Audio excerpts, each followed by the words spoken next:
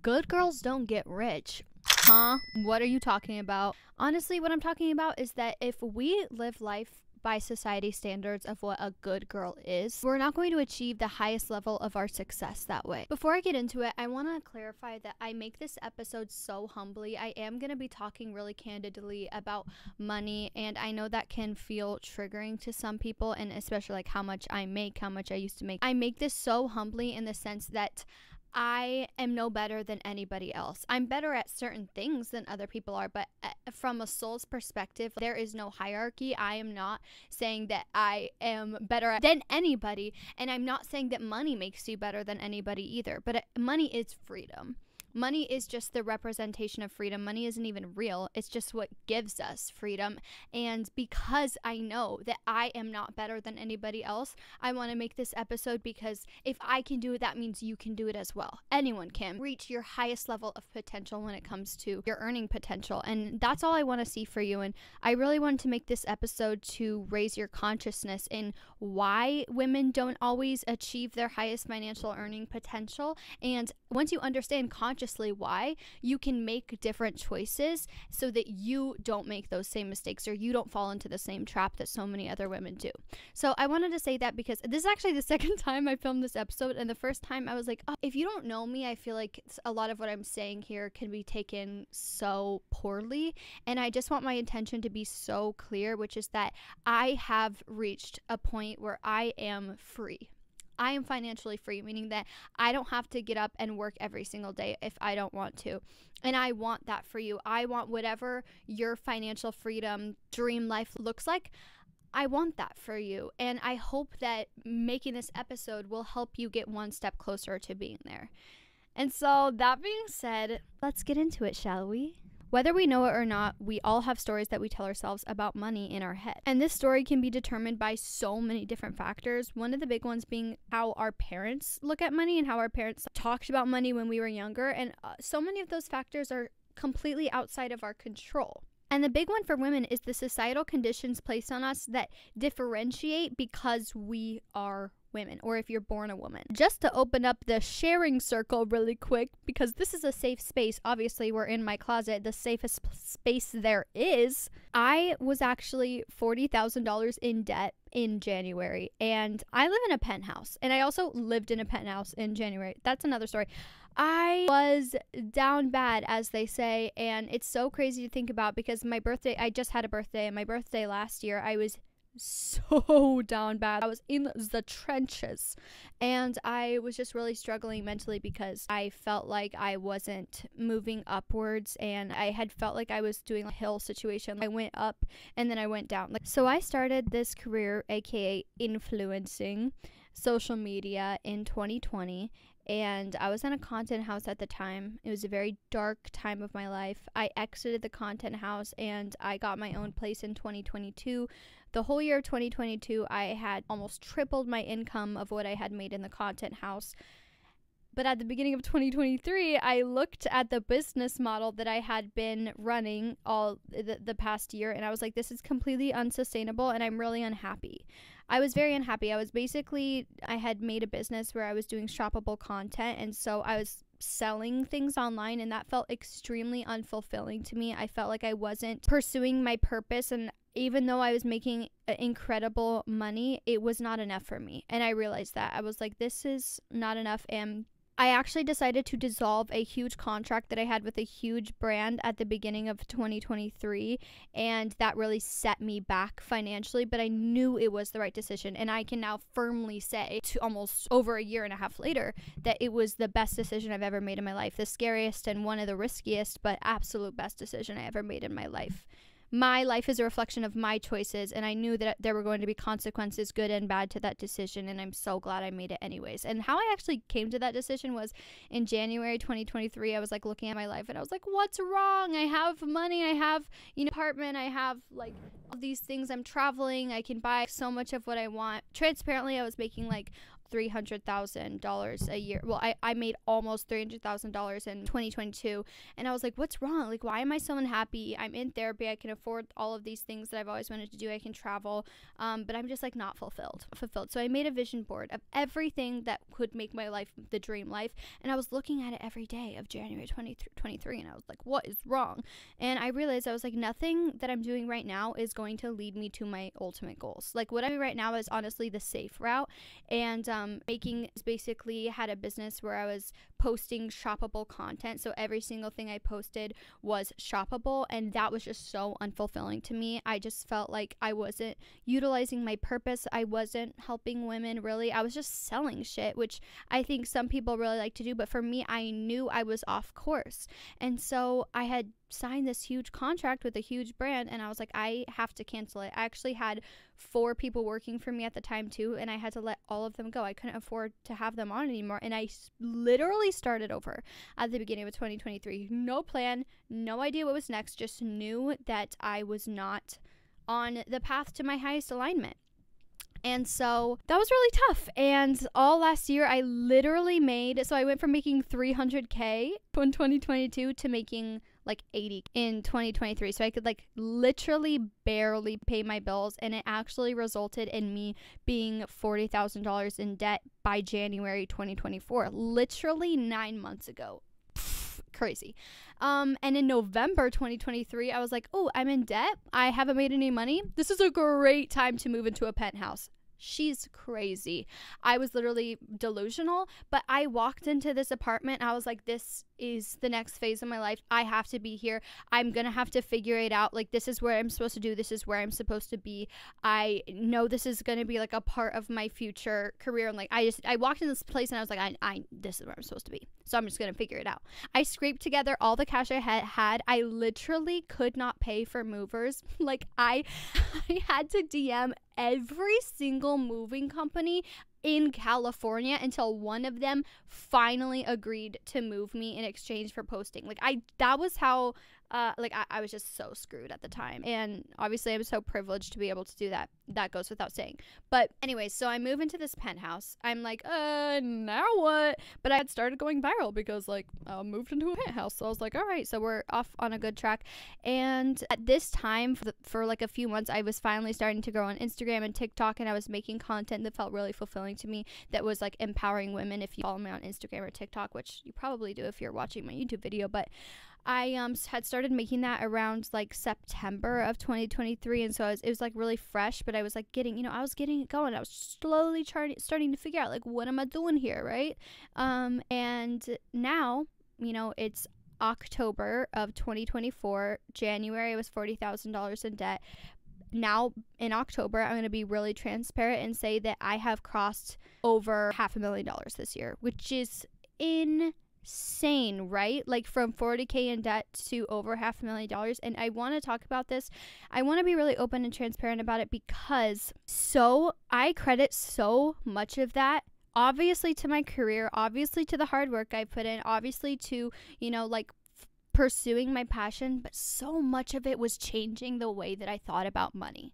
One of the things that I spent a lot of time doing during last year when I was making nowhere near as much as I had the year before was I started reading all of these financial literacy books, all of these books about financial thinking, and I started really looking at the way that I thought about money and being really critical of it and asking myself a lot of really honest questions about my thought processes about money.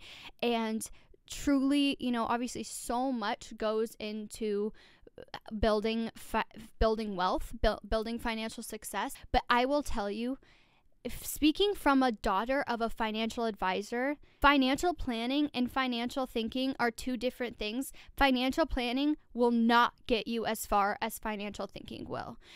And that's like a very, controversial thing to say, but I am telling you, your subconscious brain, the beliefs that you have around money, that's running everything. That is the driver's seat to every decision that you make about money, to your identity surrounding money, to your belief system, everything is run by your subconscious. And once I realized that, I started reprogramming my subconscious to think like a rich bitch. And then I started to become one. And I'm only going up from here. And that's truly, I know I keep saying this, but that's truly why I want to make this video, because I want that for you. I want you to live your rich bitch lifestyle. I'm gonna, like, for me, my rich lifestyle is like, I want to be extremely wealthy for a multitude of reasons. One of them being is that I view money not only as a resource of freedom, but it's also how we make change in this world. That it's just is what it is. Like, the way we make change is by having economic power.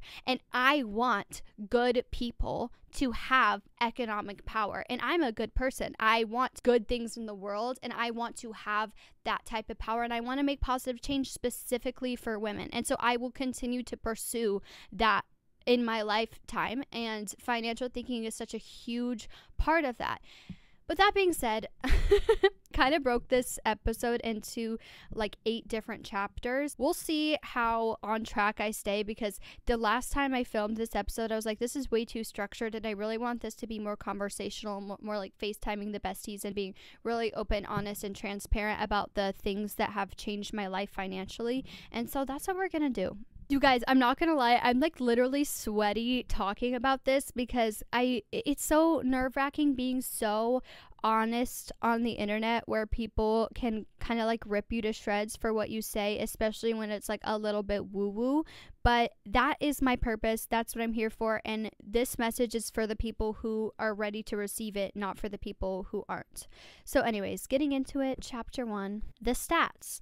So statistically, women are less likely to accumulate significant wealth, and I want to talk about why that is. We can talk all damn day, to be honest, on the statistics of why that is. But one thing that really, really stuck out to me that I thought was really interesting and I think critical to know as a woman is that they did a study on boys and girls and the messaging that they're given about money. And they were actually both given the same messaging when they were younger, like don't spend more than you have, save for a rainy day, create your own financial independence, etc., etc. Like they heard very similar things when it came to financial planning. But the difference is that little girls, on the other hand, heard additional messaging that boys didn't hear.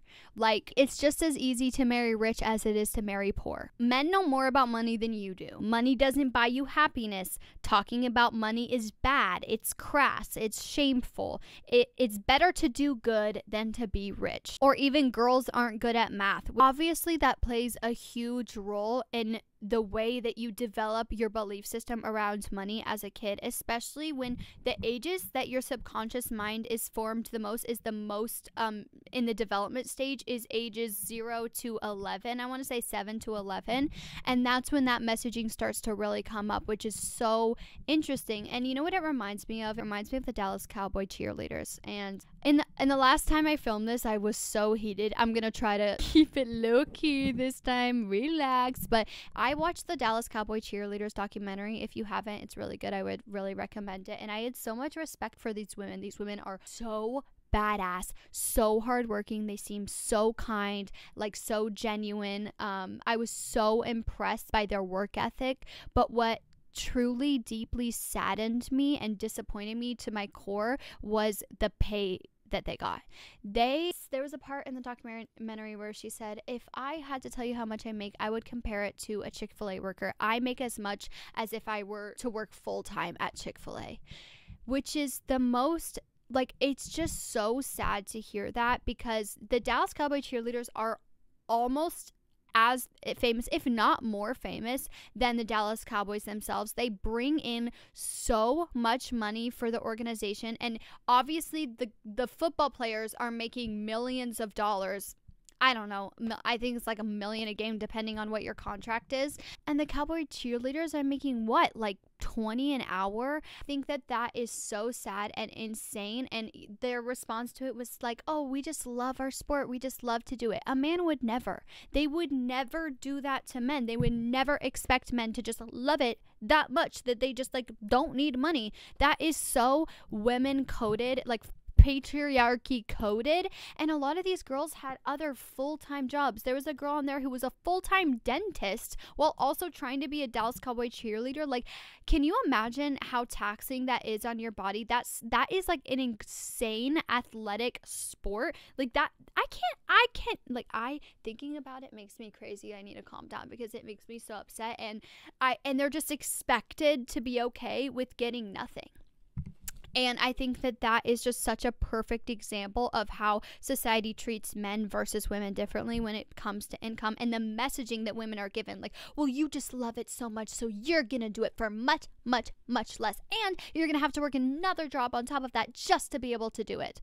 Yet a man can run around on a field with a fucking ball and make millions of dollars, and that's totally acceptable. I think it's really sad and insane. And I mean, these girls are literally on, like, selling millions of dollars worth of Dallas Cowboy cheerleader calendars with their bodies all over it, and they're not getting a cut of it. That's insane to me.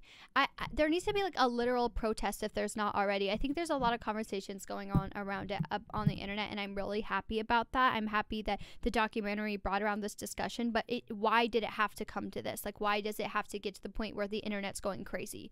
You know what I mean? It just brings me back to the messaging that girls are given about money versus what boys are given about money, or the additional messaging that women are given about money that really, really deeply affects us. Chapter 2, guilt around money. I think one of the first steps, at least for me, but for a lot of women, is just acknowledging that we want to be wealthy and being able to say that out loud. Like, why the fuck should we feel bad for wanting to be rich, for wanting to be free, honestly? And rich means different things to different people, right? For me, I want to be life-changingly wealthy, like world-alteringly wealthy, a way that I want to have the economic power to make a positive change in the world. And I want to live an incredibly luxurious, happy, successful, free lifestyle in the process of that. And I don't think that's shallow to say at all. I do not think that that is egotistical. I don't think that's bad in any way. I grew up with such a lack mindset about money because I was emulating my parents. My dad literally would have a freak out anytime any of us had to go to like the doctor or the hospital, because he would already be thinking about the bill before we even walked out the door. Like, that messaging is so ingrained in me that I was so aware of money, and specifically I was aware of the lack of it. We can talk all day long about financial planning, and I'm sure we will, but financial planning can only get you so far. Your subconscious beliefs about money, that's what controls 90% of your beliefs, your identity, your decision-making skills around money, and that ultimately reflects in your reality. Your reality is a reflection of your subconscious belief system in every area of your life, but obviously we're specifically talking about money. I think that as women, we all need to get so much more comfortable acknowledging that we, number one, want money, deserve money, expect money, want to live our rich bitch lifestyle, whatever that means to you. And not having to follow it up with, well, I want to have money so that I can do this for other people. I mean, honestly, I literally did that 30 seconds ago. I want to have so much money because I want to make a positive change in the world. That's very true, but I also want money because I want to live a luxurious lifestyle. I don't want to ever have to worry about money again. I hate worrying about money. I hate worrying about bills. I hate that thought so much, and I have done everything in my power the past few years to get myself as far away from that thought and feeling as humanly possible. And I want that for you too. I don't want you to have to worry about how you're going to pay your rent or anything like that. And that truly does start with your subconscious. And that also starts with being able to say, I want wealth. I deserve wealth. I deserve to live my rich bitch lifestyle, and not worry how other people are going to perceive you. Maybe they will perceive you as greedy or bitchy or like shallow, whatever who cares? Your life is a reflection of your choices. You're the only one who has to pay the consequences for your choices. So who cares what other people say or think about it? If you were a man, would you ever feel bad for saying, I want to make a lot of money? No. Men would never. Men are allowed to want such things. Men are allowed to request such things. So why shouldn't you be? Why shouldn't we be? Why do we have to be quiet about it? And also, why can't we talk about money in our circles? That's another part of this. Like, I think it's important to be open and transparent and talking about money with your friends. Talk about money with other people, because so much of the time when I talk to men about money, I'm like, how did you find this out? Oh, I got a buddy who does this, and I got a pal who told me about this. I'm like, y'all just sit around talking about money. Why don't women do that? Oh, because we're conditioned to think that that's shallow. That's so fucked up. Do you know that for generations, women were literally not allowed to gather in groups? Like, women were not allowed to be alone in groups with each other because they were too powerful, and the men knew that. And there's so many like ripple effects in our current society, even though obviously like, oh, we're so beyond the patriarchy in so many ways. Yes, we've progressed so much, but I see that as a ripple effect of us still being scared to talk about it in groups of women, and that prevents us from gaining more knowledge, gaining more perspective about money. I and my friend group am so like open, honest, and confrontational about money in a way that I'm like not afraid to share the things that I'm learning or making or whatever, because I think it's so important that we curate an environment of transparency so that we can all learn from each other. All my friends right now are reading a book called, I'm going to get into book recommendations, but reading a book called We Should All Be Millionaires by Rachel Rodgers, because I talk openly about money and it's changing all of their lives. And my life changed, so I am now trying to, help the other women in my life change. And anyways, that's another part about being a woman, that we are prevented from being able to talk about these things openly, and it's so important that we do. You ask any dude how he knows so much about money, so much of it is because him and his pals or buddies or whoever talk about it. We need to be talking about it. I want to be able to use the resource of money to make a positive change in the world. And I also want to be able to use the resource of money to make a positive change in my life. Like, I know that my purpose is beyond cooking, cleaning, doing my laundry, driving places, like all the things I pay other people to do or help me with, because I refuse to feel bad for that. I refuse to feel bad for wanting even more, because wanting wealth is not shallow at all. It is your right to want that. Chapter 3, No One is Coming. This is also a very important part of this discussion, and it may be a little bit uncomfortable to talk about, but I'm gonna do it. I'm gonna say the quiet part out loud, and that is that there is a dangerous myth that has been holding women back for so long, and it's the idea that the easiest path to wealth is just to marry or date rich. And I am not saying that marrying or dating rich is wrong. I'm saying it's a trap. The idea of it is a trap, and that as a plan is a trap. This mindset isn't just outdated, it's also very toxic. And it's teaching us to see ourselves as supporting characters in our own lives and to center men most of the time, because usually we're talking about dating wealthy men, right? And it's like we're taught to wait for some knight in shining armor to ride in and solve all of our problems. But the truth is, and honestly the mindset that we need to have, is that nobody is coming. No one's coming, babe. And even if they are, nothing in this world comes for free. Buying into the marry rich mentality completely sells yourself short. It's saying that your worth is attached to who you can attract, not what you can achieve. And it completely distorts your perspective, your purpose, and your goals. It's truly a recipe for low self-esteem and for always feeling like you're just not good enough on your own. And it's like, even if you do marry somebody really wealthy, what then? If you're your own source of income, what then? You're a dependent. Your financial security is attached to somebody else's success. That is not freedom. That is a gold shiny cage. I think that it is so important to shift perspective, and instead of asking what someone else can provide for us, ask ourselves, like, how can I provide for myself? How can I build my own wealth? How can I build my own security? How can I use my passions, my skills to curate the lifestyle that I want for myself? And it's not about rejecting love or partnership at all. It's about approaching those things from a perspective of strength and independence and like, I don't need you, I want you.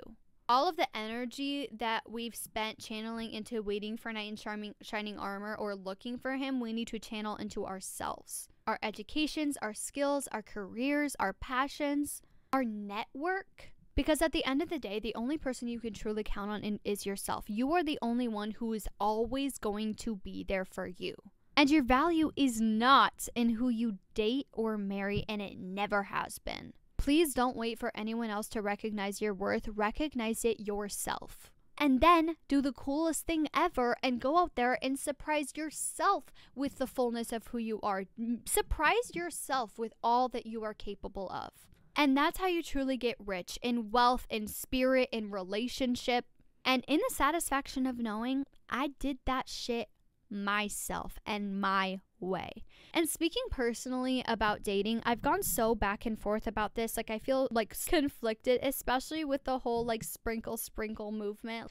I don't want you to think that I'm saying not to date rich dudes or girls. Like, that's not what I'm saying at all. I'm saying not to put your eggs in that basket and not to rely on the idea that you are going to date somebody who's going to take care of you in that way. I think that is a super outdated and damaging thought process to have. But personally speaking, like, I am in a place where in my dating life, I'm not interested in dating somebody who's like way below my financial or social bracket, because it just doesn't work. Statistically, literally statistically, it doesn't work. Like, I'm not asking for more than I'm giving. Like, I would love to date somebody who is a self-made entrepreneur and really successful, someone I can respect and look up to, and is like really wealthy from doing what they're doing, because I know it will add value to what I'm doing, but I will never rely on that. And that is also paired with, like, that's not enough for me. Dating somebody wealthy is not enough for me. That's also paired with, I want them to be incredibly emotionally mature. I want them to be a feminist. I want them to have all of their own things going on. I want them to be very independent. I want them to add value to my life in many different ways. I'm not relying on them to add value to my life in a financial way. Honestly, what I want in terms of like dating financially is just like, if I want to go to Bora Bora for a weekend, I don't want to pay for you. You know what I mean? Like, pay for yourself. I don't want to have to worry about your financial status. Like, all I want to worry about is my own, and not even ever have to think about it. You know what I mean? Like, that's where I'm personally at with dating, and I feel really, yeah, I obviously, like, I'm single. Like, I am still really figuring out what's going to work for me and what's not going to work for me, but that's where I'm at right now with it. And I feel so unattached from dating because of that mindset. Like, I honestly have decentered men and decentered dating so much that I'm like, I don't give a fuck. Just like, don't bother me. Like, add a lot of value to my life, intellectually stimulate me, be emotionally mature. I want to have like the longest conversations ever. Like, I want to learn from you. I want to respect you. I want you to add a lot of value to my life. And besides that, leave me alone. And that leads us to chapter 4, the lack mindset lies that we've been told. Another huge part of this equation is that the TV and the media and the social media and all of the things it tells us about being a woman financially, women are so often portrayed on social media and TV and movies as like a shop till you drop addicts, and we're, drinking these overpriced lattes all the time and making a mess of our bank accounts, and we don't understand stocks or whatnot. Like, so much messaging telling us that women are bad with money. And because we have all this messaging, we're often telling ourselves that, we're saying it out loud, like, oh, I'm just so bad with money. Oh my God, I'm terrible with money. We have to stop doing that. That is the next step in creating your, rich bitch lifestyle. Stop saying you're bad at money. And even if you are, it's not your fault. It is not your fault. You have been fed these lies your whole entire life. But the good news about it is that you literally have the power to flip the script. The power is yours. Your life is a reflection of your choices. Your life is a reflection of the things that you tell yourself. Have to toss out this like old limiting belief script that society has given us about being a woman, making money, And we have to forgive ourselves for like any past money hiccups. We have to forgive ourselves for any debt that we have. We have to forgive ourselves for any like quote bad decisions we make around money. Guilt and shame are literally the lowest vibration on the vibration scale, the frequency scale. Like it is literally the lowest vibe you can possibly get, and you will not curate your rich bitch lifestyle by feeling guilt or shame around your spending habits. You have the power to change them. You have the power to start saying positive things about your money spending habits right now, but do not hold on to guilt and shame. Just purely forgive yourself. Like clean slate forgiveness. That is so important to this process. That is truly what's going to help you break free from the under-earning money trap and like lead you to your rich bitch lifestyle. You have to remember that your earning potential is so much bigger than society wants you to believe. So much bigger. Like even speaking personally, I am in a woman-dominated industry that makes like billions of dollars a year. Influencing or like social media literally makes billions of dollars a year. Like we have more opportunities than ever to get our rich bitch lifestyle, to achieve wealth, to curate positive change in the world with our economic growth. Do not let $1 million lies prevent you from achieving your $1 million future. That's a Rachel Rogers quote, which is the book I mentioned earlier. So good. Chapter 5, money mantras and tools that I've used. I don't want this episode to be a million years long, but even though there's still so much to say, I feel like this is a really good intro to like open up your consciousness. But this is my favorite part and the most important part of this episode. And these are some tools that I have used that have literally changed my life. So number 1, we already went over this. We have to stop saying we're bad with money. Replace that saying. Anytime you're like, oh my God, I'm so bad with money, replace that saying with an affirmation. I was doing my affirmations this morning and one of them's like, money loves me. I don't work for money. Money works for me.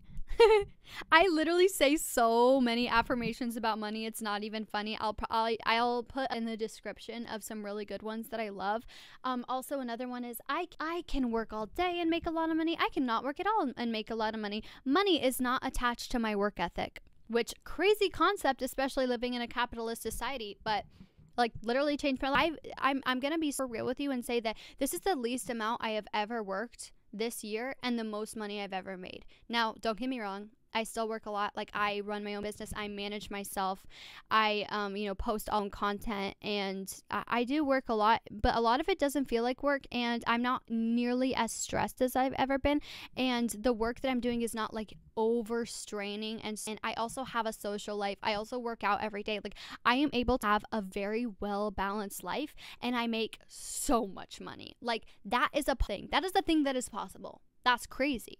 Okay, the second one is really fun. So anytime you have a negative thought about money, like, oh, well, like she can do it, but that doesn't mean I can. I'm not this enough. I'm not good enough. I'm not this enough. Challenge those negative thoughts. Challenge those negative beliefs about money. Because, you want to know something?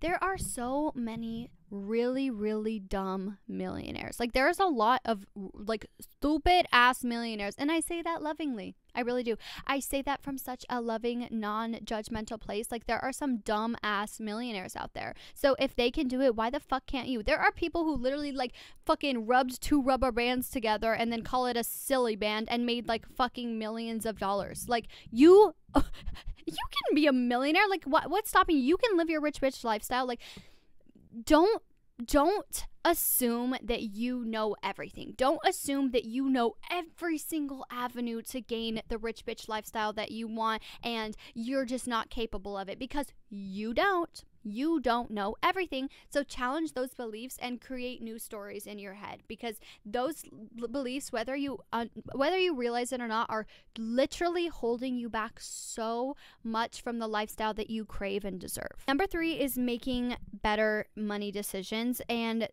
I say this lightly because obviously this is like a little bit into financial planning, but also like really think about the things that you're spending money on and the things that you're not spending money on. For example, they did a study on people and said if they gave you an extra like few $1,000s a month or something, what they would spend it on, and only 2% of the people they interviewed said that they would spend that money on time saving services like housekeepers or a chef or, you know, a driver or things that would just like save them time.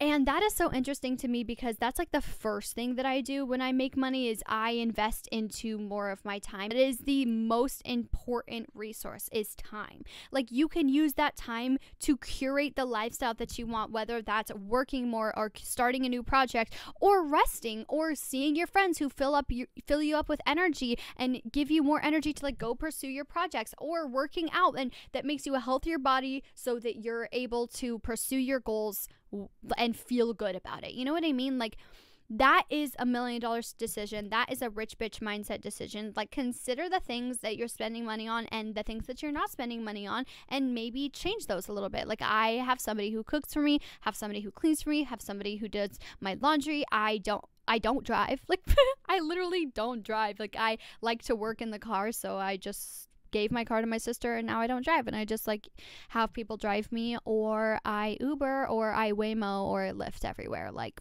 and that definitely costs me more, but it also doesn't because it's an investment into my time and that's so much more valuable to me, at least for now. You know what I mean?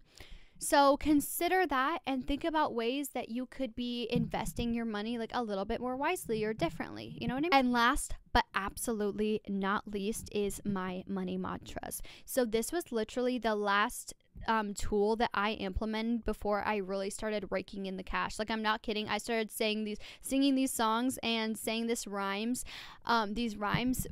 when I was still like really struggling financially, and then I literally physically felt the shift in my vibration and in my body that these mantras and this song made for me in my belief system around money. So I'll start with my song. So you know that pit in your stomach that you get anytime you spend money that you feel like you shouldn't have, or like have to pay rent and like took a chunk out of your savings account or whatnot. It's like that, you know that pit in your stomach that you get where you're like, ugh, ow, I didn't want to spend that. Like, that sucks. This is the song that I sing. All right. I love spending money because every time I do, it keeps coming back to me and 10 times more too. I love spending money because every time I do, it keeps coming back to me and 10 times more too. I love spending money because every time I do, it keeps coming back to me and 10 times more too. Everybody now. Like, I will literally, like, that song is so deeply lodged in my brain. Like, I feel like my subconscious is like, shut the fuck up, girl. Like, oh my God, we get it. We get it. No, because we get it. You're making so much money by spending money. Like, we get it. And I will go so far as to be like, okay, I just spent $240 on this flight. Like, that kind of hurt. But I was like, I love spending money. Every time I do, it keeps coming back to me and 10 times more too. I just made $24,000. Like, I'm like, I just made $24,000. Like, I just spent $240. And that's how I've like retrained my subconscious and my brain to view spending money as making money, because there's also this idea and that's backed by smart people, and it's like the way that you spend money is also the way that you make money. So that if you're subconsciously like, oh, like $240, like that's so much money, like I'm spending it. If that's how you feel about spending, that's also how energetically what you're putting out there about making it. So it's like you're rejecting making $240. Does that make sense? I hope it does. Like, what I'm saying is that you need to reframe your subconscious around spending money. The other little chant that I do is, everything I spend comes back to me times 10. Everything I spend comes back to me times 10. And I, like, again, it's like the same thing, but just like a little bit shorter. And I have that written everywhere in my journals and on my mirrors. And I'm like, oh my God, like, I'm making so much money. Meanwhile, I've spent like so much money, you know what I mean? But clearly it's working out for me, and I want it to work out for you too. But I would so strongly recommend you start implementing that. Literally do it every single time you think about money, every time you spend $2 on a latte, every time you drive anywhere and you're using your gas, say it to yourself nonstop. Get so annoyed with yourself for saying it. You don't understand the positive effect this is going to have on your life. That is the one thing that I'm going to ask you to do or take away from this video, is just to start implementing those mantras and see how it changes your mindset about money. I want so bad for you to feel financially free, to not feel like you're caught in this rock and a hard place about money. Like, I want that for you, and I know you're capable of achieving it. I know your earning potential is so beyond what you think it is, and I am just so proud of you for even watching this video and taking that step. And if you want to take one step further, I'm gonna put a bunch of book recommendations on the screen and in the description. I have read so many financial thinking books, all written by women in this past year, that has truly changed my perspective, changed my life, changed my income, and I highly recommend you start with We Should All Be Millionaires by Rachel Rodgers. That was like a really pivotal book for me. And I want to say too, like, I've read Rich Dad Poor Dad, I've read Millionaire Next Door, I've read Think and Grow Rich, and those are all very useful. They have a lot of like useful information and whatever, but the books I recommend apply so well to my personal experience as a woman, because women work and make money very differently than men do. And that's because of societal conditioning, okay? And a woman's relationship with money is as complex as all the other relationships in her life. Like, every woman is juggling so much. And these books are not just about financial planning, they're about financial